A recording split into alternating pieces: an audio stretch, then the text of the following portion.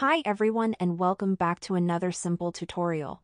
In this video, I'm going to show you how to fix the page not available error when you are trying to watch a TikTok video on your mobile. This is a pretty simple tutorial, so make sure to watch the video until the end.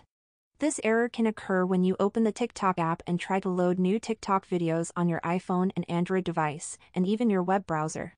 This problem can be related to an unstable internet connection, the app cache, or the TikTok servers themselves.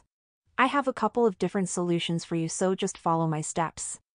The first step while using the TikTok application is to make sure that you are logged into your TikTok account. And you want to make sure that you are viewing content from a person who hasn't blocked you. If you are trying to view the videos from an account which has blocked you, then you can get this error that the page is not available and you won't be able to view the content. But sometimes the app won't show you the content from a user who is restricted on your account. If you want to preview and remove content restrictions, you want to go to your TikTok profile and open the app settings. When we open the settings page, we need to find the content preferences button. Click on it and then make sure that restricted mode is disabled on your account. You also want to remove filters from video keywords. If this didn't help and you still get the error message, then maybe the problem is with your internet connection. First, close all the apps that are currently running in the background on your device. These apps can refresh in the background and use a lot of Wi-Fi or mobile data, and if your connection is unstable, then it can cause the issue inside the TikTok app. TikTok needs a stable connection to run smoothly. So what I suggest doing is opening your control center or notification center and disable the Wi-Fi and enable mobile data, and vice versa. This will reconnect you to the server when opening the app. When you do this, then open TikTok and see if you still get the error message. If you do, then we need to clear the app cache.